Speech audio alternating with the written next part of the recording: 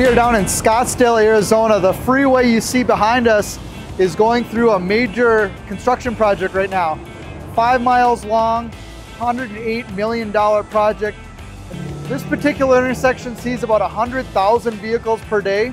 And one of the challenges for our customer, the contractor, is that there's no electricity at this intersection or the one on the opposite side of the freeway.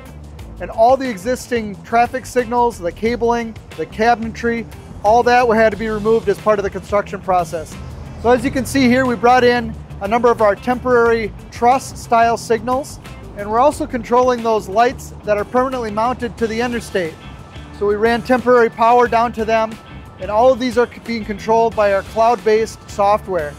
So we were able to quickly deploy this system. We had it up and running in a matter of a couple days. There's no pole, there's no hole to dig, there's no electricity, there's no permitting. This just kind of shows you how quick and simple portable traffic signals, whether it's a large truss like this or even a trailer, can be a direct replacement for traditional wooden pole temporary traffic signals.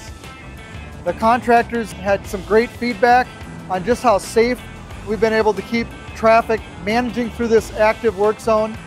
And we're excited to say that it's going to be out here for another 5 or 6 months, allowing the contractor to get their job done and for the motoring public to be very safe here as they travel through this very, very busy intersection in Scottsdale.